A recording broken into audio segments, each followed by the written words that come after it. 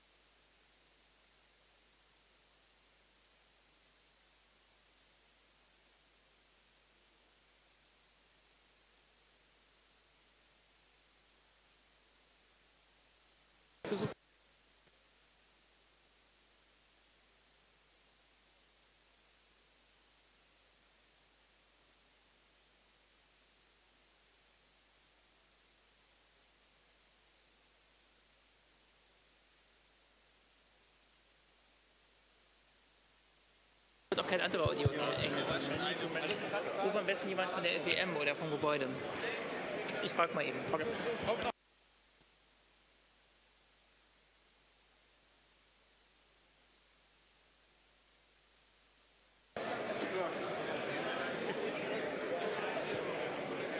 Hello, everyone. Can we play a little game? Everyone who's sitting down and wants to stay in this room, get up now. Just stand up. Everyone stand up. Perfect. Up there as well. Be nice. Now, if you're on this side, take 2 steps to this side. And if you're standing on this side, take 2 steps in this direction. And then sit down again. And we'll repeat this until everything is nice and compact and we can fit in more people.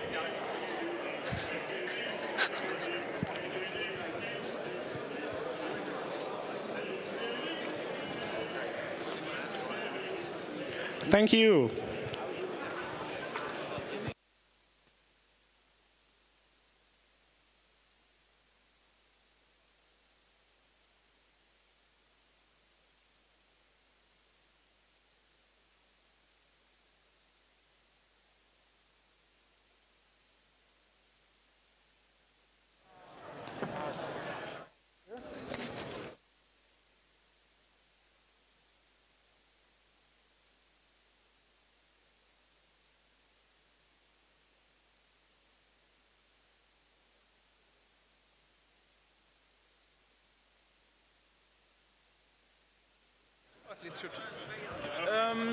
The guy up there.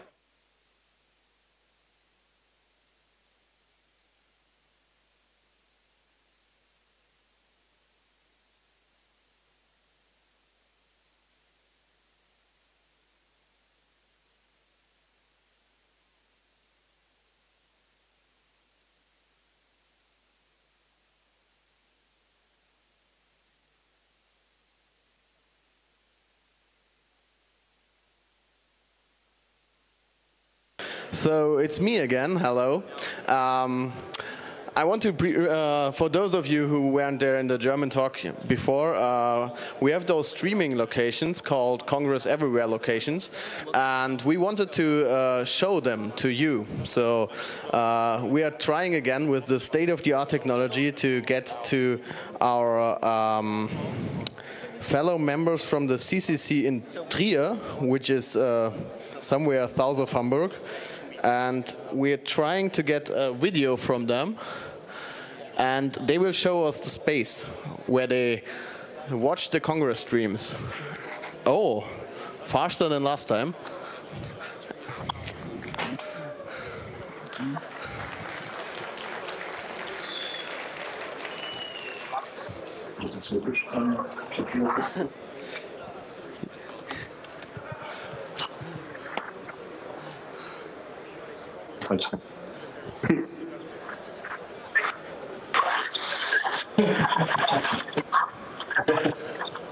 Hello, Congress.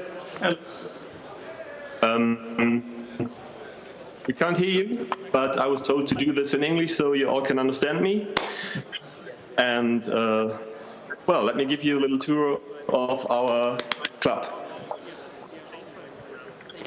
This is the lounge where we hang out, and there's the main stream.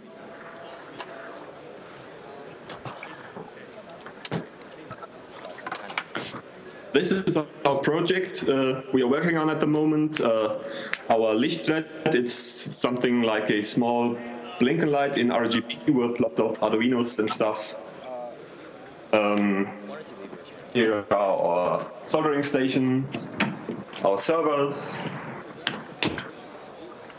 Okay, next up is the kitchen, with the most important master supply.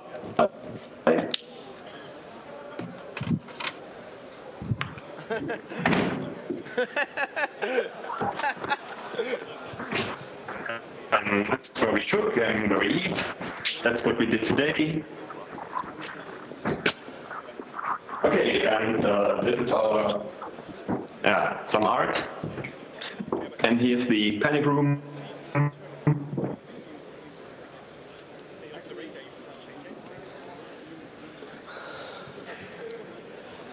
Well, I think that's on our part that this connection is dropping. So thank you anyways for this presentation from the CCC Trier. I hope we saw some pixel mess, and I wish you all good fun with the next talk, but I think you'll get an introduction from Hades now. Thank you.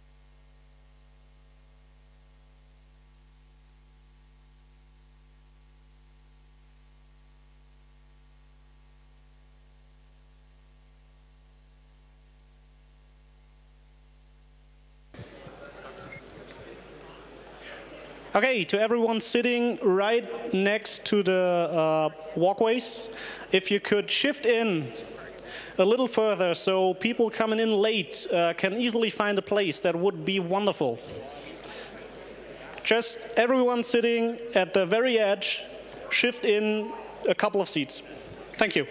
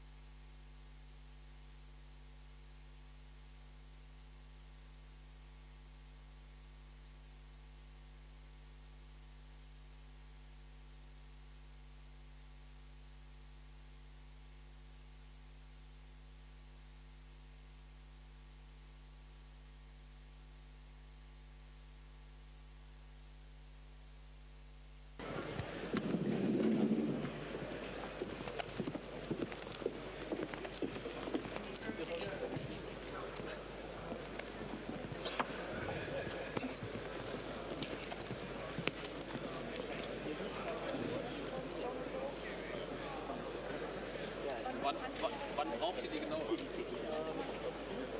Die Handkamera. Sofort in einer halben Stunde?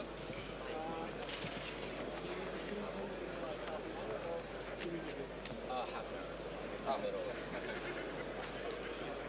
We'll tell you. Okay.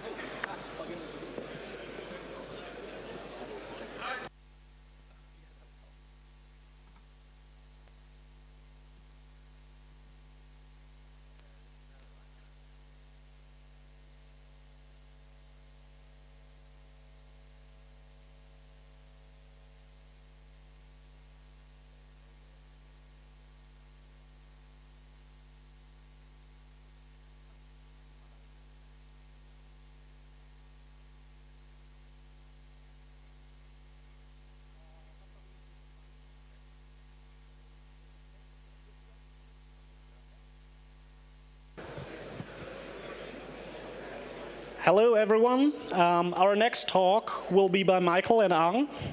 And they've broken Cisco IP phones, and they're going to show you how they did it exactly. Ang is no stranger to the Congress. He's been here before, last year, breaking HP printers using firmware uploads. And, well, now he's breaking the next thing, IP phones by Cisco. So please give a warm round of applause to Ang and Michael.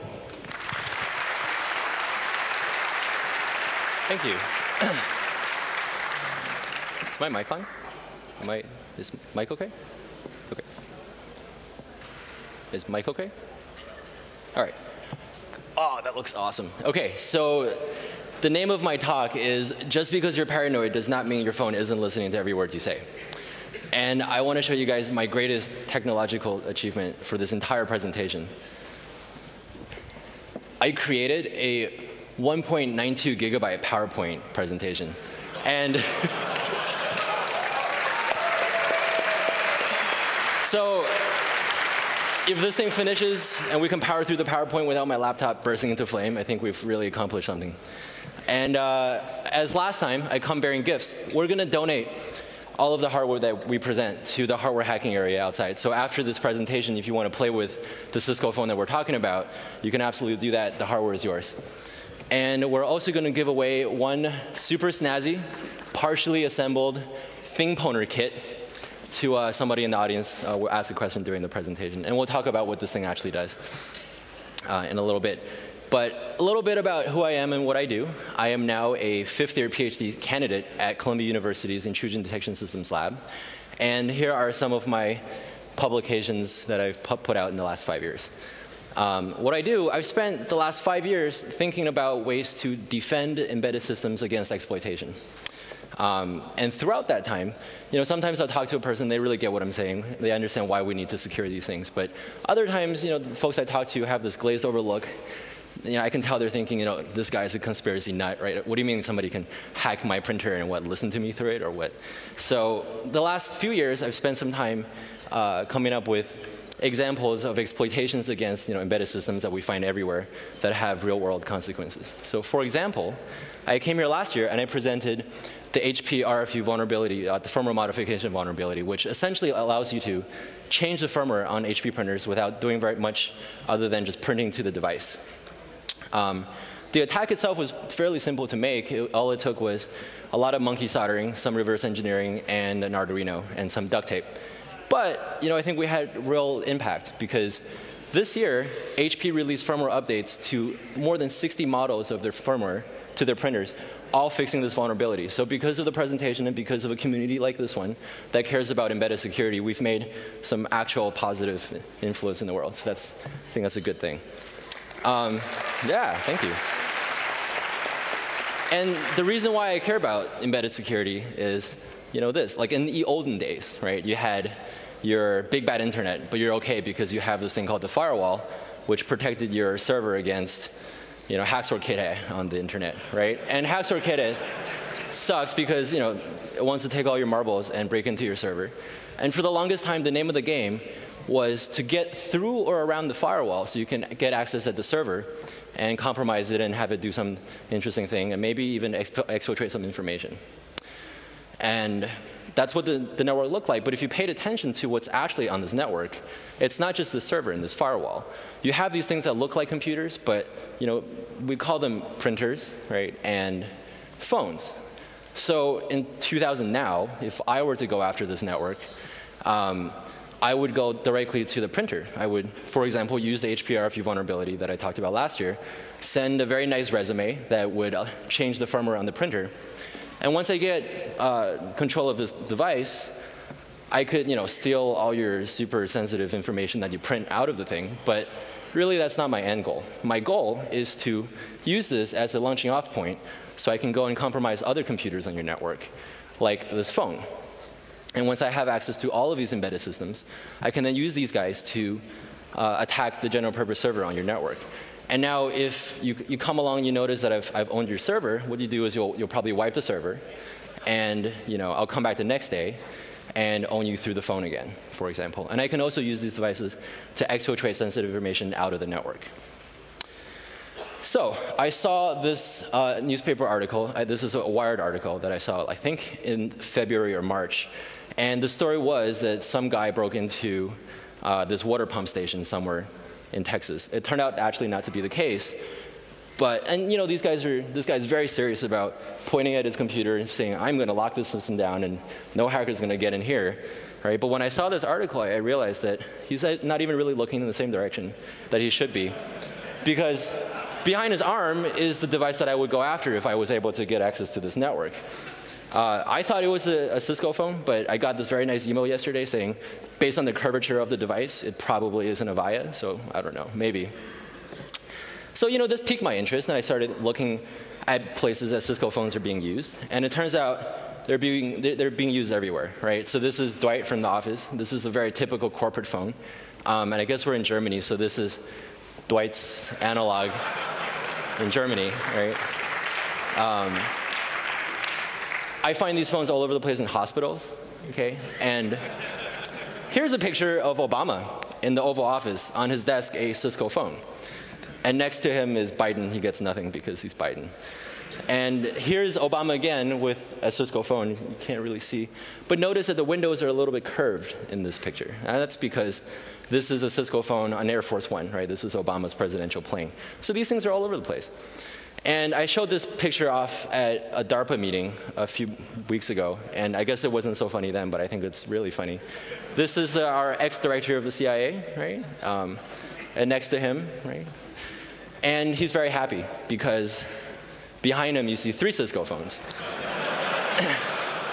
And he's really happy because he knows something that I don't know. He knows that these phones are really secure. So I look at the vendor documentation, right? There's a really thick book about why this phone and the whole VoIP enterprise solution is very secure. It has 202 pages to convince you of that. It says, everything is signed firmware, so you get a check for that, right? Everything has FIPS certified crypto in this phone, whatever that means, so that's another check.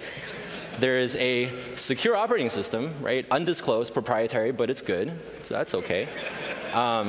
There is Java, right? So this is... Well, when this was written, this was 2002, so, having Java in the thing made it secure, and it was great.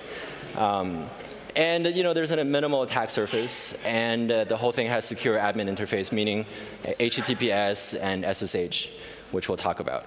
But if you get past all the vendor speak, this is what you're looking at, okay? At the heart of the whole thing, here is not really a phone, but it's a general purpose computer put into this plastic case that makes it look like a telephone. At the heart of this computer, you have 2 chips. On the left, you have the suspension flash chip. And on the right, you have the system on chip, a SOC, rebranded by Cisco, but it really is this Broadcom BCM 1100 VoIP engine. This is really the only image I was able to find about this chip open on the internet. But if you break it down, okay, this is what you have. You have the SOC, and next to the SOC, you have flash. They call it ROM, but it's really not ROM.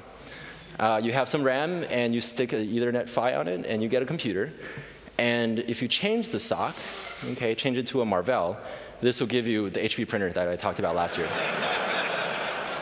But what makes this thing a phone is the fact that there is a hardwired microphone attached to it. And there's this little switch that is here that tells it when the handset has been picked up. It's called the off-hook switch. Right? Now, that's what the hardware looks like. Let's look at what the software actually does. It does sign everything. So when the phone boots up, it verifies the signature on the loads that it runs. So that's true. On top of that, it also checksums every file. So it does both things. And like the name suggests, it is a Unix-like environment. So this thing we're working with is called CNU, which stands for Cisco Native Unix. And it, unlike the printer that I talked about last year, this thing actually has processes. So we're really moving up in the world.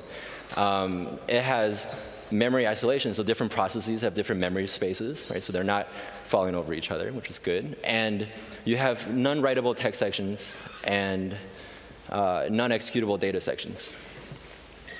And on top of that, this phone does really have a very minimal attack surface. So all the features that it runs are basically turned off at boot time.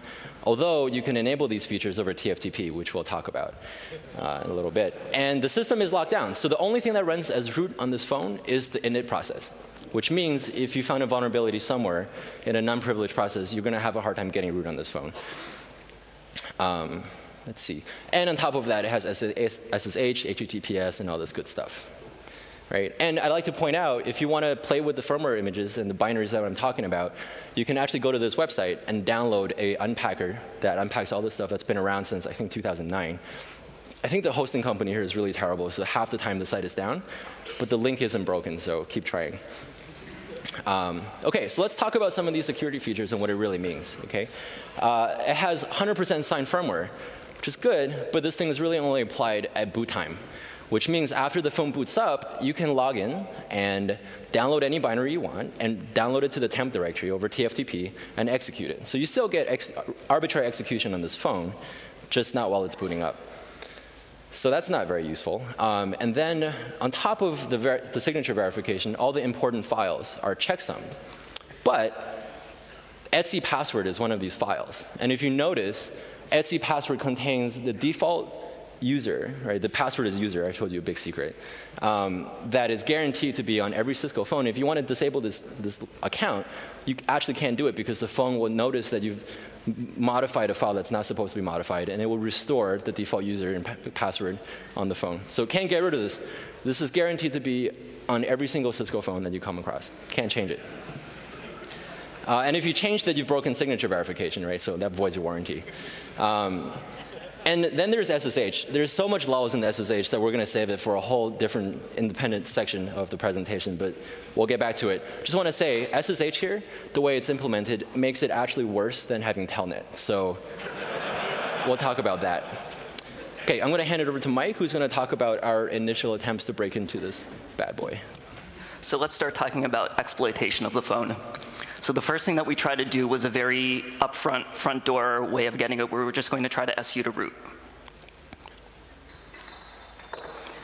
OK, and so as Ang just said, we have well-known, it's on all the Cisco forums and Cisco documentation of username default, password user. So we thought, well, maybe they do the same thing for root.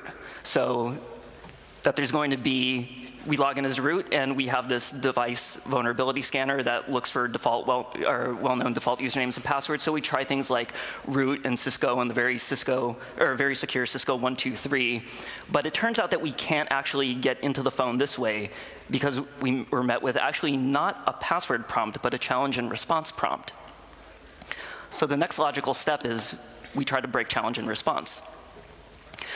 So the way that we go about breaking challenge and response is first we get the login binary. That, again, we were able to get through this really nifty unpacker. And we load it into IDA. And so we do the typical reverse engineering tricks of we start looking for regular strings. And we finally come across this very interesting function that does challenge and response. And the challenge and response function, basically, it generates a random challenge. And it also comes out with a corresponding response. One of the things that led us there was this really interesting string called Dick and Jane. It's not actually Dick and Jane. It's something similar to that, but we didn't want to infringe upon anything. So that is used as either some padding or as a seed to the challenge. We're not actually quite sure, but there's more interesting is that there's this super secret table in there, which looks something like this. It's just a bunch of uppercase letters strung together, and it actually turns out just to be the English language alphabet 6 times and randomized differently each time. And then, of course, there's some randomness in there. That's in the challenge. So basically what we have here is this static system that doesn't have any per-device configuration, so that we know that if we can reverse the algorithm that they're being used here, that it could apply not only to the phone that we're working on, but across all of the Cisco CNU phones. So we take this algorithm, we turn it into Python, and we fail again. So what we get is we have the challenge, we send it the correct response, and we're told that this account is currently not available. And the success sort of is just some Python debugging. And I mean, really, we shouldn't have been too surprised by all of this, because if you remember the etc password file from before, you see that root shell has been no login. But this is a proprietary secure operating system, and maybe they're doing something a little bit different than traditional Unix. So we were stuck at this point. So we tried the direct route, we tried the somewhat indirect route. So now we come to a crossroads of what are we going to do next. So as Ong had said, we're allowed to upload whatever we want to on the phone and execute it. So we thought that that would probably be the next logical low-hanging fruit in the Cisco CNU exploitation range. And so we had just come, so the time frame of doing this was August, September of this year, and we had just come back from DEF CON, where we heard Charlie Miller's talk on near-field communication, and we were really impressed with his fuzzing techniques, so we decided that we're going to get fancy and we're going to start syscall fuzzing. And so we have this binary that we can load onto the phone, and we can have it do syscalls. And so that's going to get us close to the kernel and hopefully find us some exploit. So in order to have a system fuzzer, first we need a fuzz driver. And this is just a piece of Python that's running on one of our laptops. And then there's a corresponding fuzzer stub sitting on the phone. Now, the fuzzer stub is the login binary that we had become very familiar with at this point. So it's carved up, and our fuzzing code is spliced into it. And the fuzz driver interacts with the fuzz stub via either SSH or the console connection on the phone. So, and of course, we're going to be interacting with the kernel here through syscalls. So what the fuzz driver does is it generates a fuzz case. And it sends that fuzz case over to the fuzz receiver, which from that generates a system call, which then makes the system call. And then we check, does something bad happen? So if something bad does happen on the phone, a kernel panic, the phone very usefully saves a core dump. So after the phone is finished rebooting, then we're able to get the core dump and look at the values of the registers and see what was going on the phone. And it also gives us a list of the system calls that actually crashed the phone. So this is a list of all of the system call numbers on the Cisco phone. The ones in green here are all of the ones that are actually implemented. There's code behind them. There's actually system calls associated with them. All of the other ones are no sys. The ones in red are ones that actually cause kernel panics. Now, one of the things that I should have mentioned going into this is while we said that it was a fancy sysfuzzer, it was really naive. So basically, all we did was, even for system calls that would require more than one user argument, we only gave it one, and that argument was always 8 zeros or 1, 2, 3, 4, 5, 6, 7, 8.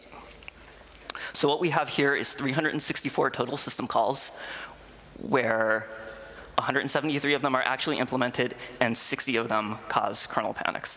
So we don't actually have time for a demo. We do have a demo here that we can show either later on or afterwards. But so at this point, we now think we know where we're going. But do we, so again, we find ourselves at yet another crossroads. Do we try to build a more sophisticated sysfuzzer and go after system calls in a more intelligent, sophisticated way? Or do we start looking at the system calls themselves in IDA? For that, I'm going to pass it back to Ong, where he'll talk about the anatomy of CNU executables and system calls more specifically. Great. And maybe we'll show a demo of this if we have some time. So we're only 17 minutes in, so maybe we do. I want to give a very basic run-through on how your typical CNU executable works so we can understand how we exploited the kernel a few slides down. So here's your little program. And we're working inside a Unix environment, so this is all very typical. You have your text section where the code lives. And in this case, the code lives at this memory range, 2000, 000. And there's a second section where the data and the stack and the heap and various dynamic memory constructs live, and it's mapped here. Okay? And this, along with the libraries that it might map, constitutes the user memory space. And on top of that, you have this big green thing, right? It lives at 8008.0000, which is this typical memory location for where the kernel should live inside MIPS. And this is the kernel. And in this case, we're working with CNU Cisco Native Unix version 4.1. So let's talk about what happens when a userland application invokes a syscall. Okay, so I'm a program, I'm running, and I want to make a syscall. So let's say this syscall takes a memory location as an address to a buffer or a struct. So I call malloc, and T1 gets the address of some struct that's allocated somewhere in memory. Okay, I do some stuff to it. I fill some information in. And I load, remember we're in MIPS, I load the value 3 into register A0. Okay, this constitutes this syscall 3 that I want to invoke. And I want to move the value of T1 to A1. So this is a parameter that I pass into the syscall. And then all I do is I issue the syscall instruction, and a software interrupt happens, and context goes between the userland application to the kernel. Okay, and in the kernel, there is a thing called the syscall handler, right? It takes argument A0, which we passed it. That's the syscall number, 3 in this case. And A1 is the pointer to some memory, some struct that's inside userland memory. The kernel handler looks at A0 and looks up this table called the sysent table, right? It's an entry of all the syscall numbers versus the pointers to the functions that correspond to those syscalls. In this case, we have syslols. Like Mike said, we changed some of the names around, okay, so that we don't actually violate copyright, et cetera. And I like to point out the program says that my name is Stefan Havermeyer, and that's true. So if Cisco wants to sue, please direct lawsuit to Stefan and not Ang. Anyway, so we find the location of this pointer, right? It's in T9. We move T9 to the syslol pointer, and we move A1 to A0, and we do a jump and link register to T9, and that's how we call the syscall. Okay, simple. So let's talk about how this syslol actually works, right? We can't say exactly which one this is, but I will say this is not a vulnerability inside a specific syscall. It's a pervasive problem inside the syscall interface, and we found, I would say, half a dozen, maybe more syscalls that are vulnerable, just like this one. But, so inside the syscall, which lives in the kernel, right? On the left side, you have user memory space. It takes A0, which is the parameter passed in from the userland application, right? And this data structure is just 2 pointers, pointer A and pointer B, which points to yet 2 other pieces of memory inside userland. Okay, the kernel gets some data structure inside the pointer A, we call it T1, and then T2, and what it does is it copies some data from T1 to T2. Right? So that's how it works, and this is called ends, and everything's fine. But what happens if we don't play nice, right? You can see where this is going. So we control everything on the userland side, so we still have it point to T1, where this is the source of the thing that we want to copy. But T2, let's just point it to the kernel, right? And this is why we call it syslols, because it'll continue working like everything's okay, no input validation. So it would happily modify whatever kernel data structure, whatever kernel memory range you want it to, which gives us very trivial arbitrary memory modification inside the kernel, which gets us arbitrary code execution. So we own the kernel, right? Which is good. So what do we do once we can modify anything we want in the kernel? Well, we're kind of lazy, so we went after set UID. Usually the logic is if I'm supposed to be root, right, set it to 1. If not, set it to some other value. So we said, no, let's just set it to 1 all the time, and everything's cool, right? And it worked. So that was the easy part, okay? And the hard part is coming up now. So like the title of the talk said, we want to be able to listen to the phone, right? There's a microphone here. We want to hear what's going on without having anything perceivable happen on this device, right? Because intuition is this is a general purpose computer with a microphone hardwired to it, so we should be able to do this. But it turns out this is actually a little tricky, because in order to activate the microphone, there's also this pesky little speaker LED, right? Now this LED is controlled by GPIO, general purpose input-output, but I think there's some piece of code inside the DSP firmware in the ZSP chip that's actually checking whether the LED is on before it activates the speakerphone microphone. So we're all super bummed out, right? Like, this is not going to work, but we're cool kids and we keep trying. And it turns out, like, oh, so you can't have the microphone, the speaker mic, without turning on the LED, right? But it turns out this phone has 2 microphones. Duh, right? There's a handset mic right here. It works fine, and there's no handset on LED. The only thing we have to finagle is this little off hook switch here, right? And like I mentioned before, all of these things are general purpose input-output, so we should be able to reprogram it and flip it on. And then we would be able to, win and be extra fancy. So here's the logical diagram of what I'm talking about, right? You have a microphone that's hardwired. There's no mechanical switch to turn it off, short of unplugging the handset from the phone, which you should do after this presentation.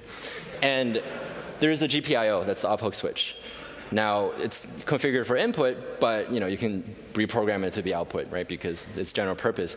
And thanks to my friend Michael Osman, he gave me this really cool idea. You can solve 2 things with one. So you can actually change this so that you can reprogram the off-hook state. And also you can turn this into a funtenna where you can actually send RF signal out through this approximately 8-inch long wire, right? So we haven't done that yet, but I think it'll work. So we're going to try it at some point after this presentation. Okay, so let's look at how this phone actually works. There are components inside userland and in the kernel. So in userland, there is the JVM, which runs a Java application, which is responsible for displaying the screen, handling native interface, JNI events about button presses, call setup, and all this stuff. And there's a userland DSP application that basically is a driver that communicates with the JVM and the actual DSP chip that configures the microphone, the various codec coefficients, and all that good stuff. So in order to pull this demo off, we're going to have to make 3 modifications. First, we patch the DSP. Then we patch the kernel. And then we patch the JVM. Okay, in the DSP, you have audio path control. So this tells the DSP chip where audio is coming in, how it's transcoded, and where it's going out, right? Whether it's going out to RTP or it's going out to a speaker, etc. It also has gain and volume control, right, to say how much gain you put on the input of the audio and how loud to display or to play back things. And you also have DSP resource managers, right, because this thing can actually do onboard call conferencing. So it allocates how many transcoding resources that are simultaneously going on. And it also keeps a collection of RTP sockets. This is UDP sockets used to send data out to the various counterparties that the phone's talking to. So for our attack, the first thing we do is we activate the handset audio path. So at this point, nothing's happened. We've just configured the audio path, like patching the wires so that we say we want to get data from the handset. Okay? And then we set various ZSP coefficients to bump up the gain on the microphone. And the last thing we do is we allocate a little RTP socket going back to the attacker so I can hear what the phone's doing. Right? At this point, packets aren't being sent yet. But, for good luck, we drop a little rootkit in here that is basically a little conduit that gives us arbitrary memory modification in the kernel over UDP and all this good stuff. So that's the hard part. And then the last thing, well, the second to last thing we have to do is modify the GPIO for the off-hook switch pin. Right? We configure it from input to output, and we set the thing to high. So we've not physically, but logically picked up the handset. Last thing we have to do is modify the JVM. Now, the JVM is responsible for a little driver that communicates with a DSP userland program, which then in turn communicates with the ZSP chip. And it also has all the fancy logic for SIP and skinny call setup and all this good stuff. And it also has JNI for button presses and all these interface events. But the thing that we care about is the screen driver. So when you lift up the handset, there's a tiny little handset icon that comes on the lower left-hand corner of the screen. So we don't like that, and we want to disable it. So we patch the JVM, that thing goes away, and we're done. So that's the crux of our demo. The last thing I want to talk about is the thing poner. So Mike has one. We're going to give one away. This is a device that I made so that I can walk up to a phone to do a physical attack against this device. So imagine, I'm coming in for an interview, right? You printed out my really snazzy resume. You're reading it, and everything looks good.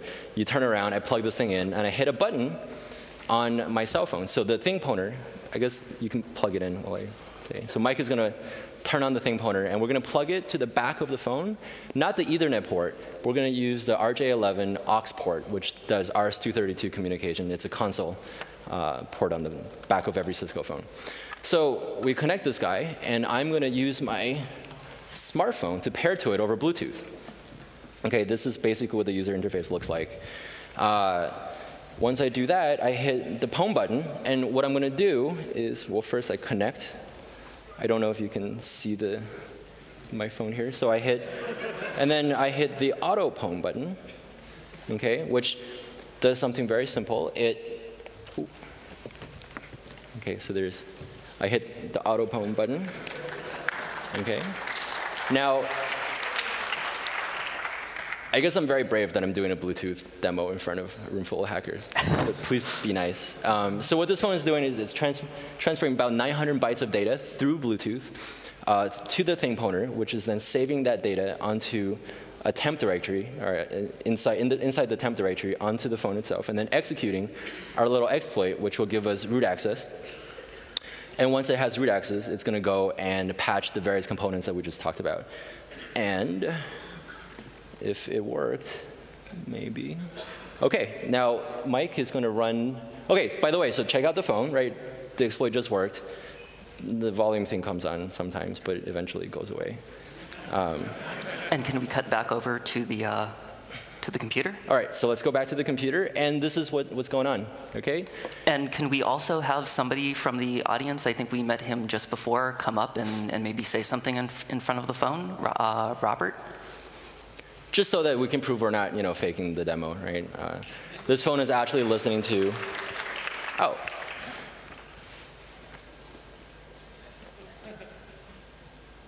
Meet me at 4 p.m.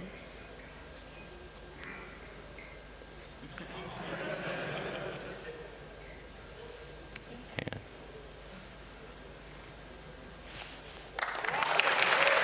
All right.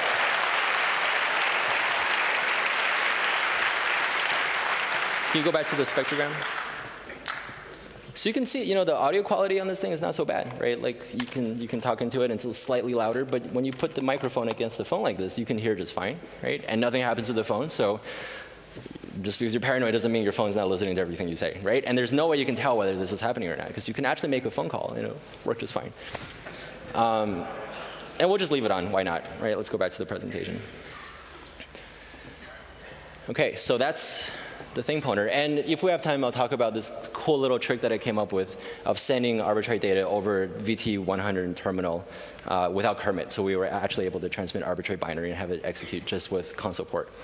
According to Cisco, these are all the phones that are vulnerable. But if you look at their product offering, I think this is basically every single phone that they didn't buy from Tandberg, right? So this is basically the bulk of their product offering. And this is, they called it a local privilege escalation vulnerability. I call it a kernel vulnerability, right? And the condition for this is if you run a 7900 and you don't have patch 9.3.1-ES10, which isn't really out yet, you're vulnerable. So every Cisco phone you've touched in the past, 6 years, had this bug inside the kernel, right? So think about that. I guess what Cisco is saying is, it's time to patch. And the patch to get is this patch. Mike will talk about what that patch does in a little bit, but I just want to give you guys an idea of the timeline that this happened. So initial disclosure to Cisco, 10/24. Then Cisco asks, OK, I've gotten your proof of concept to work 2 days later. And then, a week later, they come back and said, OK, guys, the problem is fixed, right? And Mike and I kind of scratch our heads and we say, wow, they fixed input validation in the kernel in a week. That's really good. So we, it's the paper deadline time, so we're busy writing papers and doing all this stuff. And we get another nice email to say, well, hey, the patch is out. You can get it if you want. I tried. I couldn't really find it on the website. It turns out you have to request it by special request over TAC, and you have to have support, and it's a cumbersome process. But eventually, we get to it. Like 2 weeks after that, we download the fix. Okay, we look at it. We report the second initial disclosure to Cisco, like the day later. And there was a lot of lulls all around because we looked at the patch and saw what it did. And then like 6 hours later, Cisco responds to say, well, okay, it works. But that's actually good. So I want to hit the Wayback Web Machine and talk about our experience with Cisco. So when I was, a very nice young man starting my PhD career, I, along with my advisor Sal, who was in front, wrote this proposal to defend Cisco iOS against exploitation. We wrote this very fancy And what did they say, proposal. Ong? And what did they say? Oh, it goes to dev don't care, right? Like it just went nowhere. And then a year later, I did an attack, and then I did more defense work, and I showed the defense actually is plausible. So wrote another really nice proposal, and What also did they went say to this time?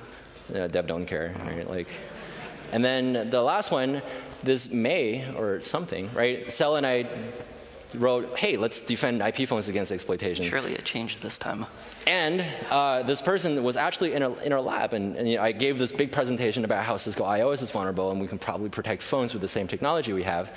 And the guy said, yeah, but I'm not going to lose any sleep over phones, whatever. So again, goes to dev don't care, right? We've never been able to get a proposal for iOS or any Cisco product defense in there. And then, of course, you have the rest of the events here. So maybe they'll call me. I don't know. But Mike is going to talk about what the patch does. Okay. So the patch. So if you remember back to several hundred megabytes worth of slides ago, we have this as the system call. So we're sending the system call number to A0. We're sending the argument to A1. We look up the pointer to the actual system call from the sysint table and store that in T9. And then if you notice before, there was this space in the slide just before the system call number where we copy the argument into A0 and then we actually make the system call. So what the patch amounted to, sorry to jump ahead there. What the patch amounted to was, well, we took the new code and loaded it onto our phone, and we ran our exploit code on it, and it crashed the phone instead of giving us the privilege escalation. And then we thought we made a mistake, so we ran it again and again and again, and it was the same thing. So our privilege escalation exploit turned into a denial of service exploit. So we loaded the new firmware into IDA and started looking at it. And so we were going to look obviously in two places. So either at syslulz, in which, and that was identical, no code change there. So the only place that it could possibly have changed would be in the syshandler code, which we have here. And what the change amounted to was that they said, if the argument you're passing in is greater than 8000 in the upper bytes of the register, then exit the syscall. So if it's if you're pointing at something in kernel memory, then that's bad. Stop. Exit gracefully. And otherwise, everything's cool. So just closer up. Like this is what the code amounts to. There were a couple other lines in there, but this was the primary part of the code. So now there's the question for the audience, in which whoever raises their hand and answers correctly wins this do-it-yourself version 1 of the thing pwner. So why does this not work? I saw that hand up first, and I could be, I'm sorry if somebody else raised their hand first. So what's the answer? It was the red jacket I saw first.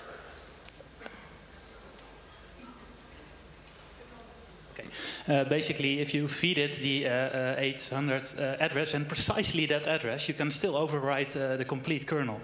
No. Not? No. So I saw that hand next. I'm sorry, I'm favoring people in the front. And I'm sorry I'm making you run.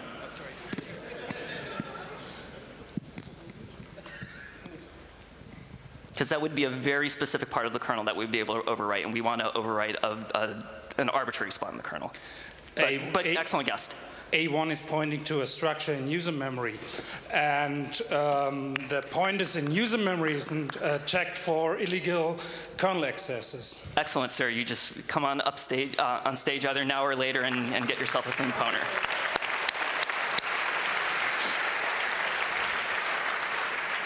So in case that was said very well and very succinctly, but just in case the audience either here or online didn't hear that, we are allocating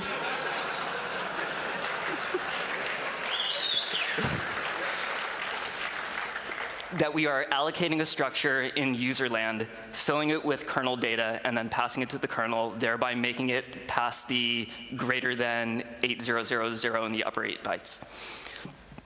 And Ong also noticed this, that with the amount of code in between the time that we notified them and the release date, it was approximately 1 line of code per week.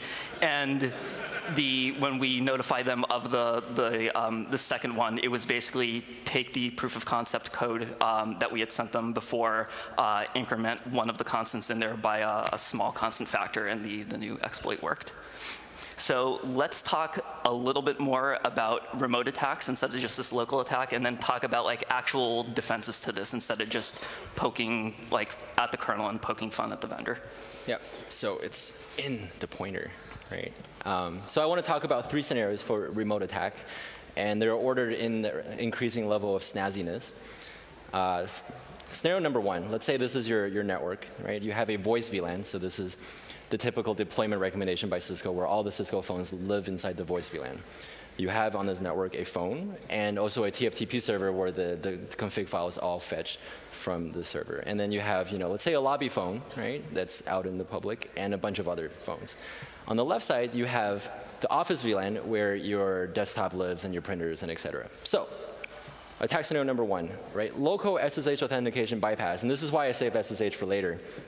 Here's how SSH server works.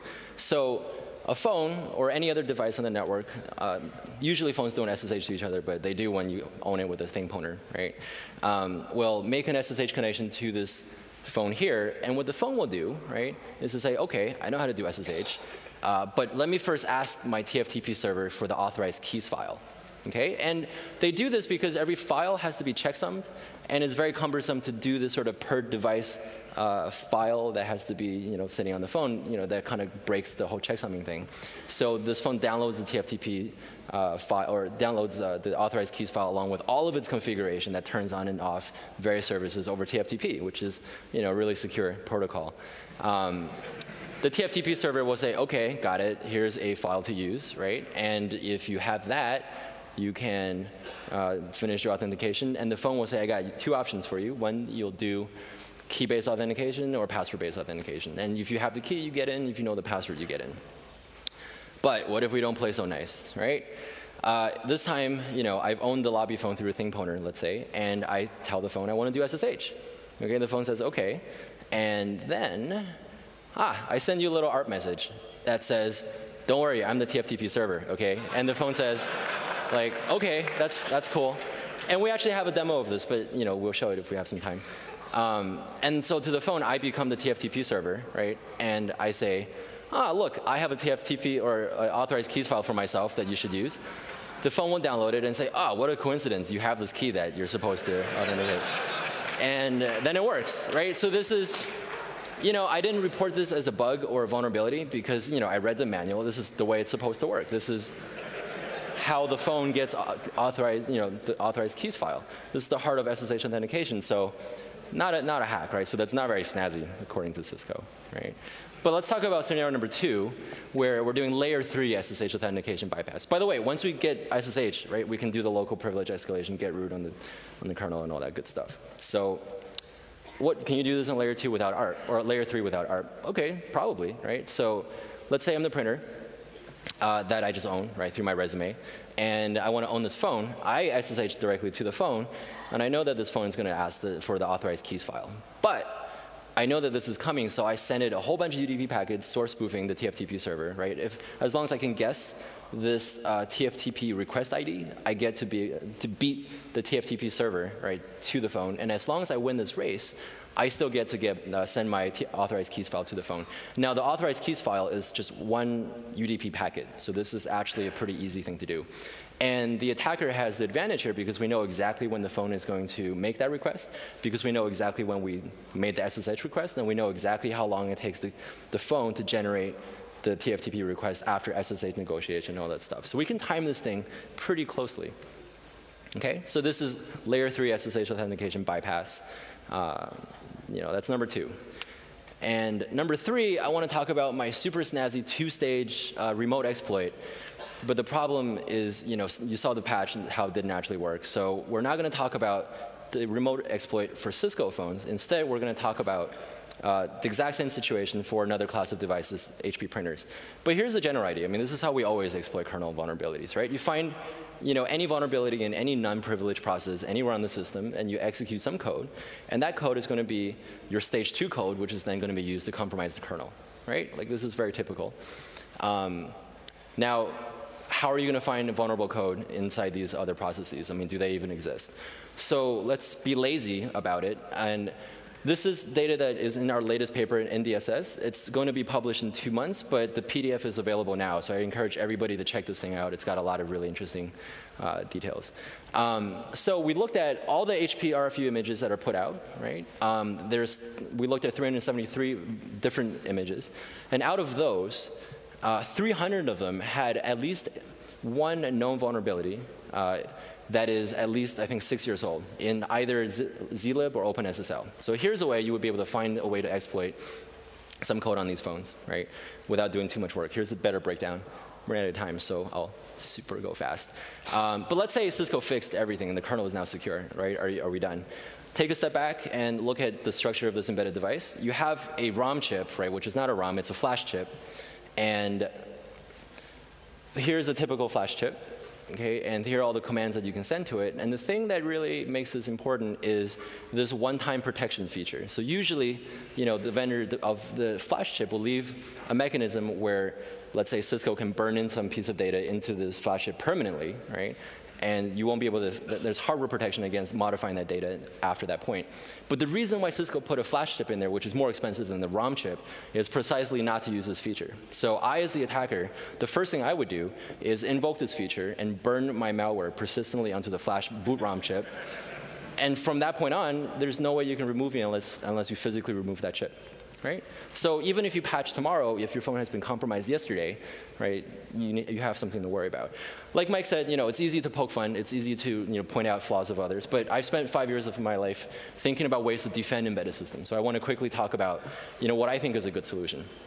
In my version of the good solution, I want to do something practical, right? Which means I want to be able to retrofit existing devices with host-based defense, right? But I want to do a little bit more. I want to retrofit arbitrary devices with the same host-based defense. We come up with a defense that we all understand, right, is well known, and we should be able to inject it into various devices like phones, printers, routers, and all this stuff. So we have to come up with an operating system agnostic host-based defense. But on top of that, you have to do it in a way that doesn't break functionality of real-time operating systems. So imagine this thing running in a pacemaker or a backbone router where timing really matters. You also have to do it, because we want to be practical, without hardware modification, because unless you want to sponsor national or global trade-in your Cisco phone day, right, we're stuck with the hardware that we have. And lastly, to be practical, you're basically going to have to do this from the binary, because you're not going to be able to get source code from the vendor. Right? Cisco is really not going to agree to just fork over their source code to the general research community for everybody to make antivirus for them. It would be nice, but I don't think they'll do it. But so this thing does exist. This is what I've been doing for my PhD career. It was invented at Columbia, and it's been funded by various organizations inside the United States, namely IARPA, DARPA, and DHS. And this is how it works. And there are plenty of papers talking about exactly how this mechanism works. So the key insight here is you want to take a step back and just accept the fact that you'll never understand how all of these different pieces of firmware works. But you still want to be able to inject something that's an invariant into all of these. And the way we do that is by analyzing the binary and choosing a large set of intercept points. So for example, in the Cisco router, we choose anywhere between 15 to 35,000 intercept points, right? And these intercept points, only purpose is to periodically redivert the CPU, so we get to run the symbiote payload, which is anything that's computable that will compute some security guarantee for us, regardless of what the host program is doing. Now the idea here is that once we've done this, we want to make it so that in order for the host program to execute correctly, right, the symbiote also has to execute correctly. Right? And the symbiote will then in turn be used to calculate some security mechanism. So really running short in time, but here is a typical Cisco router with a very simple symbiote injected into it. We did a very naive approximation. We got it to work, but if you look at the CPU utilization, right, it's through the roof. And if you ever run a router, right, this is bad, right? Like you don't want your thing to be packed at 98% all the time. So we went back and we made another symbiote scheduler, and this time we were able to keep the CPU utilization completely flat. And there's a paper talking about how we did this, and we still get the same detection latency, the same performance. Long story short, this turns an unusable solution into a very usable solution. And I wanted to show a demo of this phone being protected with our symbiote technology, but didn't really have time. So what we're going to do is show exactly this phone running the latest Cisco patch, which will still have a vulnerability in it, probably, running our symbiote defense at RSA in 2 months. So that's that for my presentation. Much thanks to Cisco for making phones.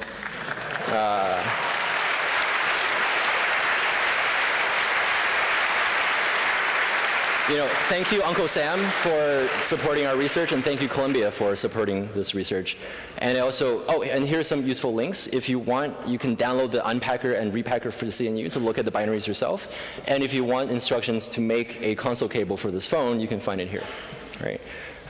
Thank you, Doug Bingstock and Miguel Yanis, who are my undergrad students who helped a lot on this project. And I also want to thank Travis and Sergey, who's probably here somewhere. See their talks tomorrow, and the third day and the fourth day. They're going to be super cool. Last thing I want to say is I want to thank you guys, because without a community of people that care about the embedded security, I don't think HP would have done what they did, which is spend a lot of effort to fix the vulnerabilities that they have. So I want you to keep making security important. I want you to say that this is not an OK security patch, right? And I want you to go and look at your desk, and if you have a Cisco phone, complain to your business people and complain to your system admins. And if your system admins or business people, I'm sorry, I want you to do the same thing. I want you to go and complain to Cisco and say this kind of treatment of a security vulnerability that affects very many people is not OK. So we demand better security from these vendors. And that's it. Thank you.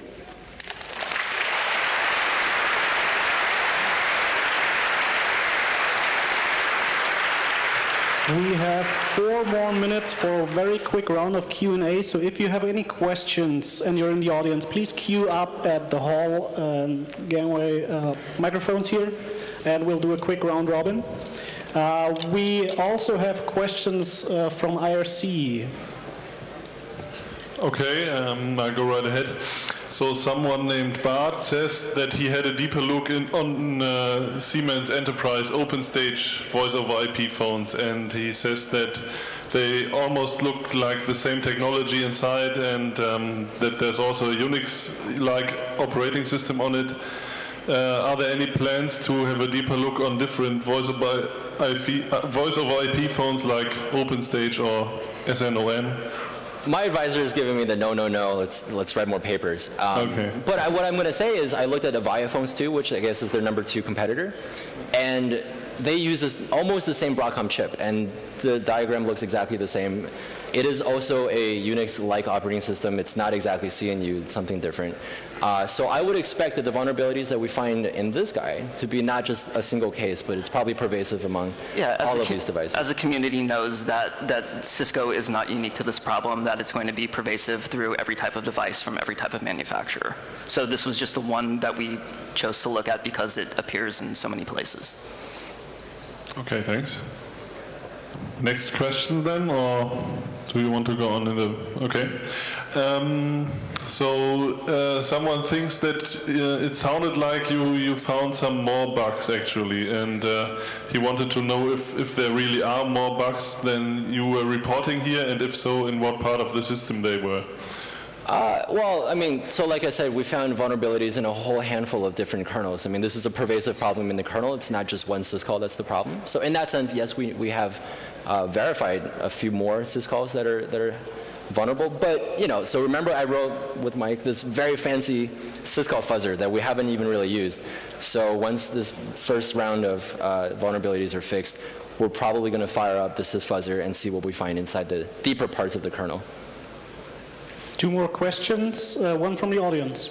Yeah, you mentioned the kind of SSH fuck-ups which were by design and not actually problems in the real SSH protocol. do you think Cisco learned how to implement SSH itself, probably? Because in the past they didn't. I can say that they didn't. They bought another server and dropped it in there. So that's one of the third-party libraries that I looked at that may or may not have a very old vulnerability that is well known. Okay. But you should go and look. Yeah, but Cisco didn't write their SSH server, it's someone else's. But it's not the one that's been in iOS routers. I don't think it's the same as the one in iOS. I have more on a comment than a question. Okay, thanks.